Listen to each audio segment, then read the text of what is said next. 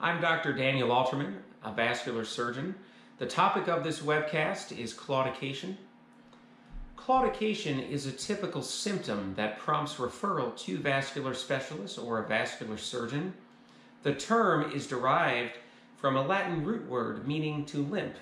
It typically describes an exertional fatigue, which is heaviness or cramping of the buttock, thigh, or calf, that is usually related to diminished blood flow or some upstream narrowing. The process of diagnosing it, treating it, is often very stressful for patients. Most people I see with claudication have a variety of misconceptions. Many people are concerned they're going to end up with an amputation or are under the impression that they need to be rushed for a bypass. Typically, neither of these are the case. The disease process of claudication typically involves narrowing of a peripheral vessel. This produces a choke point which restricts flow. Oftentimes, with mild claudication, the flow is relatively normal at rest, but only under periods of exertion and activity when there should be an increased flow to match the demand. The supply is inadequate. This supply-demand mismatch produces muscular fatigue, buildup of lactic acid, and the heaviness and pain that's associated with claudication. The diagnosis of claudication often leads to a label of PAD. The terms peripheral arterial disease and peripheral vascular disease have been used interchangeably and describes the disease process and is really a wastebasket term. Peripheral vascular disease generally refers to blockages of arteries outside of the heart. This can encompass disease of the carotid artery, subclavian artery, aortoiliac disease, and popliteal artery as well. This is a common condition, and about 10 million Americans are affected. The prevalence of the disease increases as people get older and with typical risk factors such as a Western diet and cigarette smoking. Of more importance, the diagnosis of peripheral arterial disease, particularly when it's severe, can signal a high concurrence of coronary artery disease. At least a third of patients with very severe peripheral vascular disease also have significant coronary artery disease, and this is usually the Achilles heel of the disease in that it produces an increased risk of early morbidity or mortality. Several multidisciplinary groups have created extensive guidelines. The purpose of this webcast is not to review these in detail, but to give a broad overview and patient-oriented expectations. The risk factors for peripheral arterial disease are what I like to refer to as the usual suspects. These are the common players that are present in the history of someone who has severe PAD. Most commonly, this is cigarette smoking, high blood pressure, diabetes, disorders of cholesterol. Also, there's many subtypes of disordered lipid transport. Other risk factors include a family history of peripheral arterial disease, obesity, disordered homocysteine, renal disease, and age. Some of these are not modifiable, but some of them are obviously modifiable and can be improved, such as curtailing the volume of cigarette smoking. There is in several populations of people that are at an increased risk for the development of peripheral arterial disease. With age greater than 65 and an American diet, this is one known risk. In persons between the age of 50 and 64, there is a higher occurrence of PAD with a history of smoking, diabetes, high blood pressure, disorders of cholesterol, and family history of peripheral arterial disease. In younger patients, it typically affects those who have diabetes, chronic kidney disease, and cigarette smoking. Typical symptoms of peripheral arterial disease include weakness, heaviness, exertional fatigue. Signs can include loss of hair on the toes, a weak peripheral pulse, coolness of the extremities. Very severe manifestations include rest pain, non-healing wounds, even progression to ulceration and frank gangrene. When someone has the more severe symptoms, they're really out of the realm of claudication and into the classification of what's referred to as critical limb ischemia. This heralds a much more aggressive disease course and usually prompts more aggressive treatment as well. When someone progresses to rest pain and tissue loss, the risk of cardiovascular mortality and complications is higher, and this includes risks of limb loss, heart attack, stroke, and death. The initial triage of PAD is often done by measurement of an ankle brachial index. This refers to the ratio of the blood pressure around the arm and the ankle. For most people, this number should be about 1 or even. In some situations where the vessels are very calcified, such as with diabetes or chronic kidney disease, this measurement is not accurate because the ankle pressures are falsely elevated. For most people with mild claudication, the ankle brachial index at rest is going to be in the neighborhood of 0.8 to 0.9. When it gets very severe, this ratio often declines to 0.4. When it's less than this value, it can be associated with more severe symptoms. It's very important that patients know what their ankle brachial index is, how it changes over time, and how various treatments affect it. This can help inform the disease prognosis and decisions as to whether any changes in treatment are needed. There are several classification schemes for peripheral vascular disease. The Rutherford Clinical Score is one of the more common ones that is still in clinical and research use. Stages 4, 5, and 6 do refer to the more severe symptoms, such as rest pain or tissue loss, and this is really beyond the scope of mild PAD or claudication. The biology of atherosclerosis is complex and only partially understood. There are many cytokine mediators. It is clearly an inflammatory disease, and the migration of smooth muscle cells has been thought to be a key mediator of it. The question often becomes as to what the future holds with claudication. A very important concept that I often discuss with patients up front who have mild claudication is that the odds of them progressing to critical limb ischemia is small. The 5-year natural history includes only a 1 to 2% progression to risk of limb loss. About 15 to 30% of patients will get worse, and up to a quarter of patients will experience some major cardiovascular event, such as heart attack or stroke. Typically, the atherosclerotic risk factors point towards a higher risk factor for heart attack rather than limb threat, which is often the focus. There are several conditions that can mimic peripheral vascular disease or claudication. Most commonly, this is problems of the musculoskeletal system, such as spinal claudication. This has been referred to as pseudo-claudication.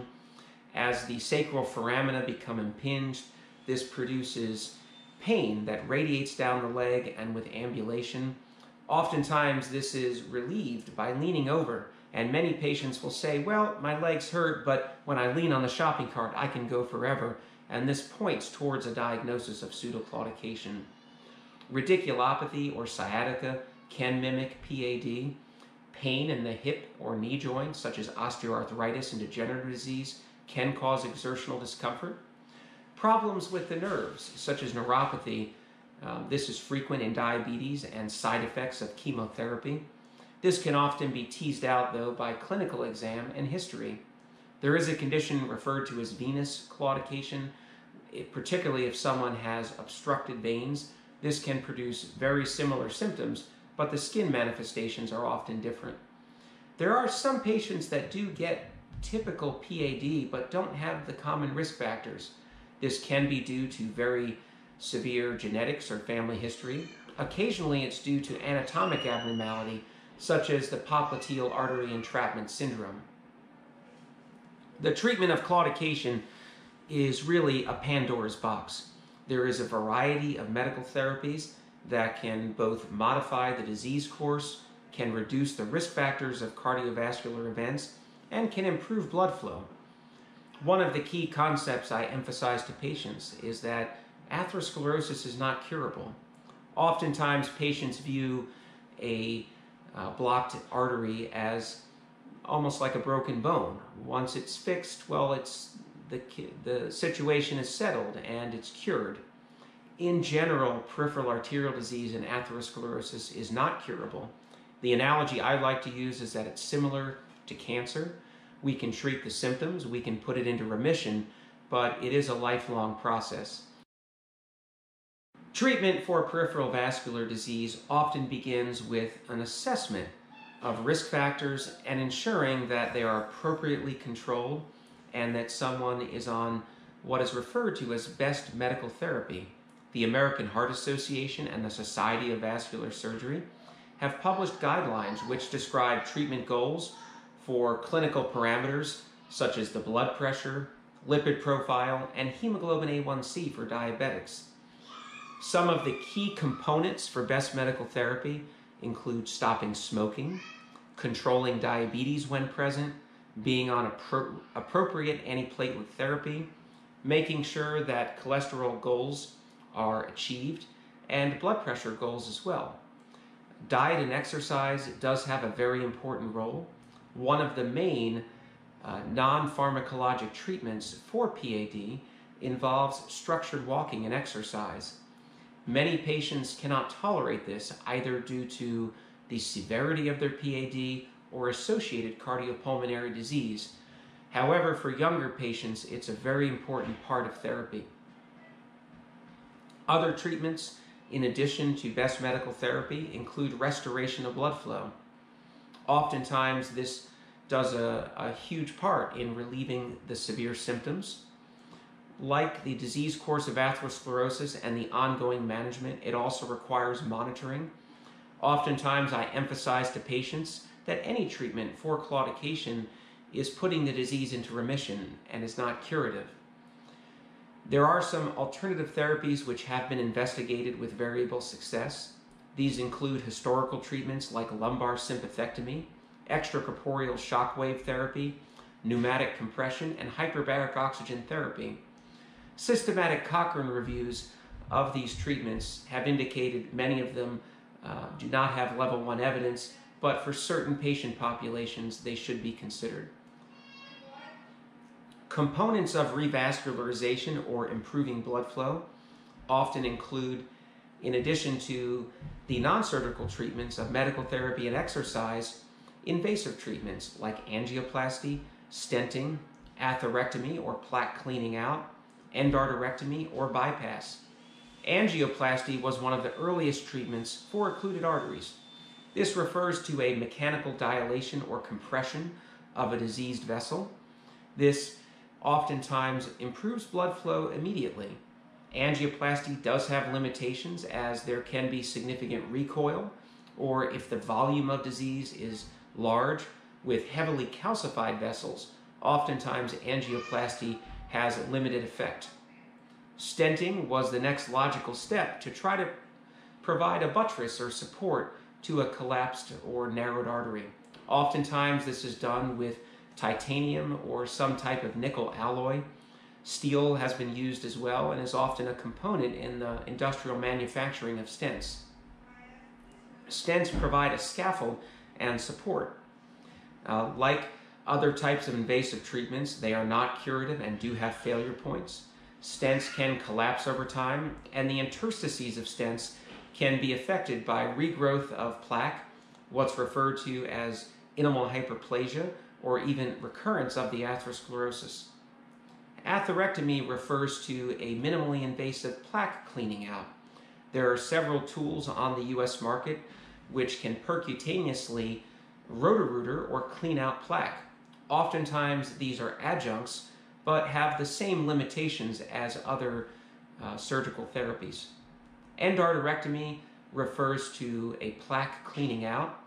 This is often very effective in locations such as the carotid artery or femoral artery. It is invasive, does have risks, and the treatment plan should be individualized. Complete restoration of flow is often possible or necessary when the symptoms become very severe or progress to risk of limb loss. Typically, this is done with bypass. There's a variety of types of bypass and conduits that can be used. The oldest and most common one remains the greater saphenous vein. For a femoral blockage, this typically involves a femoral popliteal bypass. Claudication is important because the symptoms are often very severe and can progress to be either lifestyle limiting or threatening the limb itself. The other reason claudication is important to diagnose and treat is that it signifies significant cardiovascular risk. Oftentimes, the initial evaluation of claudication needs to focus on identifying underlying risk factors and correcting them and controlling them. The other important manifestation of claudication is disease progression. About a third of patients do progress over 5 years with worse symptoms, and a very small percentage can progress severely so to limb threat. The biggest thing I explain to patients when I first meet them to discuss claudication diagnosis and PAD is that it's a big sign that your body is not happy and that changes need to be made. For most of the patients with claudication, this involves stopping smoking. The other risk factors as described. The other thing that needs to be emphasized is that PAD and claudication is a chronic disease. Any treatment, whether it's medical or surgical, has a recurrence and potential failure rate, and it's going to require lifelong attention.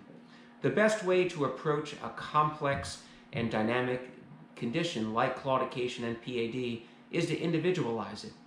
Oftentimes, this is best carried out with thoughtful consideration of treatment and multidisciplinary approach.